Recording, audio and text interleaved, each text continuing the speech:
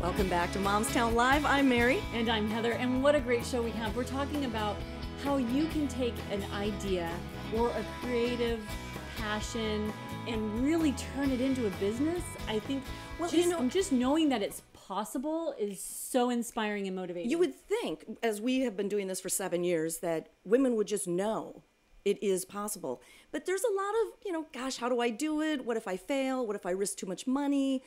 Can I sustain it? How do I get the word out? Well, MomsTown is really the answer. We have women that are our guests that will tell you exactly how they did it and how they stayed inspired. And of course, we're meeting with Michelle Barada of shopmichelle.com. She's got how many pieces in your line? 290? Yeah, it's about that. It's like just a little under 300. So you have these beautiful catalogs. You have all this beautiful jewelry. You have 400 consultants around the country.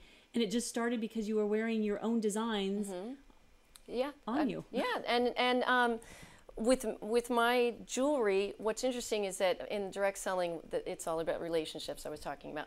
And when women are wearing my jewelry, people will just come up to them and ask, where did you get that photo necklace? And so you kind of all of a sudden introduced a conversation. Exactly. Your marketing right on you. Is right on you. Okay. So if there is a woman who has a product line, because women will create product lines, but then they're thinking, gosh, I got to boost sales. What can I do? What would you recommend, or any tips that you have just being a mom entrepreneur? Right, being a mom entrepreneur. One of the things is that like you were saying, you have to be passionate about what you're doing. You have to just absolutely want to do what you be enthusiastic. It's contagious. People know when you love something. Isn't that the truth? Huge. It's like when you're recommending a movie. It takes all the marketing out of it. And who talks the most? Women and moms. Yeah, because they'll come right up to you and just like start, because they're so excited about something. And who do you buy? And just this is a really good point, because who do you buy things from? When not necessarily from, but you listen mostly to other moms when they recommend. Oh, totally. Not necessarily the Cindy Crawfords of the world. They're beautiful and they are moms, but they're really appealing to the fact that they are moms to try to connect. But I listen to my girlfriends. Yeah. Where to go to dinner, the best preschool for your kids. I mean, it really comes down to that is our market of influence, are our fellow moms in the cul-de-sac. So being passionate. Being passionate. And then when if you're looking for a company like, say, in the direct selling industry, right? And you have to find a product that you're completely passionate about. That's the first thing. And then what you have to do is you have to really set your mindset, and you have to be consistent. You have to treat your business like a business, because if you treat it like a hobby, it's going to be a hobby. You treat it like a business, it's a business. And there's a huge distinction in that. I think it's really important, because so many women get caught up in really treating it like a hobby. Yeah.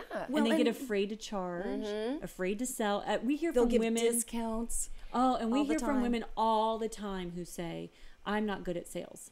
But see, they are, and they don't realize it, because if they're, like you're saying, they're all chatty Cathys. They're all out there talking to people, and they'll talk about, like I was saying, about a movie. They'll talk about how they just love a movie. They will go and chat about it. And you know what's so funny to me is, you ask any husband, oh yeah, she's a salesperson. Yeah, exactly. She sells me on stuff all the time. Exactly. I know, exactly. And even think about online, who uses Facebook the most? Oh, it's all moms. I'm like on it all the time. You are a good I'm a good Facebooker. You're really good. I'm terrible. I am terrible too. I'm so bad, but you are good. You're schooling us. Yeah, well, yeah, I'm getting you guys moving on that thing. Yeah, you are. You know, Michelle, when it comes to the financial element of it, when Heather and I talk about a lot with our mom entrepreneurs, if you want to make, let's say, starting out, you want to make $500 this month. Yeah. What we recommend is back into your day. Anymore, you can work 7 days a week, 30 days a month. If you don't want to do that, let's say you keep it at 20 days, but then you figure out how much product you have to sell to equal that amount you want to earn. Exactly. And if they look at it from the numbers standpoint, it kind of takes the scariness out of it. Exactly. It's right there. Gosh, if I sell 3 bracelets, 8 necklaces, that means I'm halfway to my goal, and I still have 15 days to go. You know what I mean? Well, it really brings you to really the other looking tip at that you the money have. side. The other tip that you have is to set goals. Set goals for yourself. Right. That's exactly. First and foremost, set goals.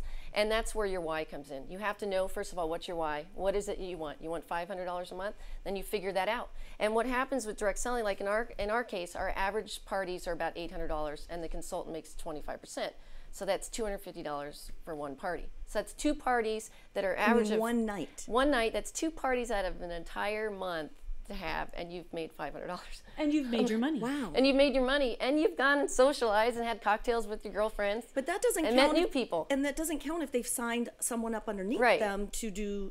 Yeah, then you get Right? residual income. Exactly. Yeah. Okay, now here's Yeah. the big thing. Recurring and residual income. Yeah. Huge. Every big companies want that. Yeah. Not just moms working from home, but Yeah. larger companies are really trying to figure out that recurring residual business model and how So you don't have to reinvent the important that wheel is. Right, all the exactly. time and finding new clients all the time. You create a model that they just automatically purchase again Yeah. on a monthly basis. Yeah, and that's exactly it. And in direct selling, not in all direct selling companies. First of all, I want to make sure you guys know that if somebody's looking for a direct selling company, they should really go to the DSA.org. That's hugely Yes. important. They have like so that you know. 260 companies listed Which is there. like, yeah, it's like the huge ones and the little ones, but it's They police you a little bit. yeah, it takes a year to become a direct selling association member. I mean, Now, Yeah. real quick question for you though: why do you think direct selling has gotten such a black eye over the years? Why do people say, "Oh, that must be one of those pyramid things," or it must be some multi-level marketing thing? Why do you think it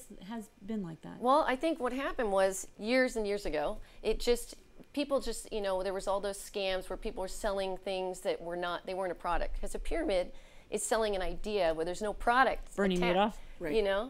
Yeah. There you go. Exactly. There's Selling no an idea? actual Whoa, product, no product. Yeah, not even in the market, really. But direct selling is like huge. I mean, it's like they are there. It's like I was saying, it's all about relationships.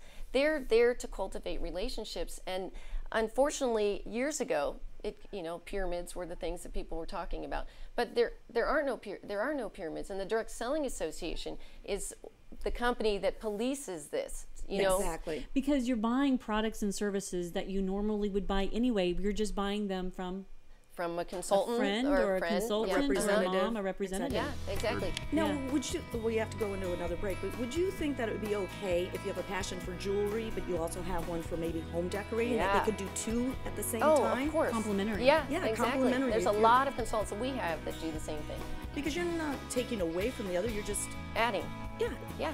So if people want to get a hold of you, how should they contact you? Oh, go to shopmichelle.com. Okay. And anybody there will help you. We're really easy. We're not, Oh, are you? Yeah, really right. easy and No, nice. really mean. I didn't get that impression. Nice out. Yeah, that was good. All right. Thank you, Michelle. Oh, Are we done? Did we do 2? Yeah, we did did 2. All right, Yeah, cool. They flew by. That was fast. All right, Yes. cool. All right, lady. All right. We'll see you again. Oh, it was? Thank you. Isn't she good?